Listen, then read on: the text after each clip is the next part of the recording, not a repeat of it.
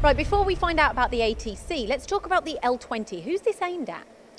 Our L20 is actually aimed at anyone, really, to be honest with you. It doesn't technically cater to one market. It can make the simplest of dowels to the most complex component, really. Okay, and the size, L20, but you can go a bit bigger on the capacity, is that right? It can be expanded to 25 mil, and that's with a guide bush or without one. Okay, and within the machine, the platens?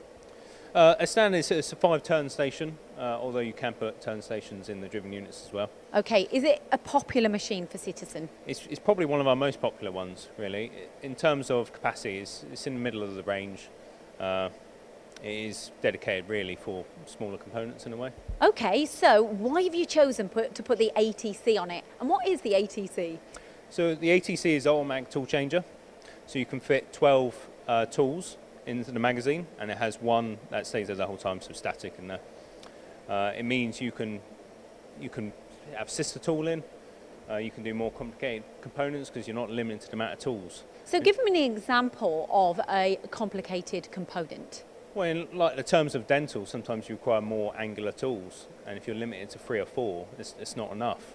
So now we've taken it to the next level. Right, brilliant. And is this unique in the industry? It is unique. It's the first sliding head machine that has an ATC spindle.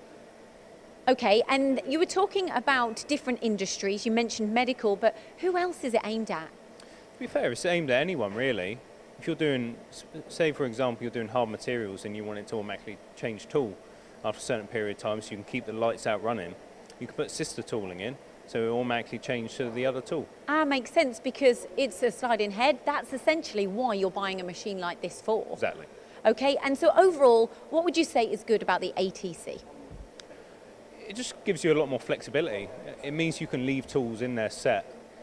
You know, it means you don't have to keep changing tools out just to put them back in again. You know, it's just easier. And that saves time, which saves... Exactly, money.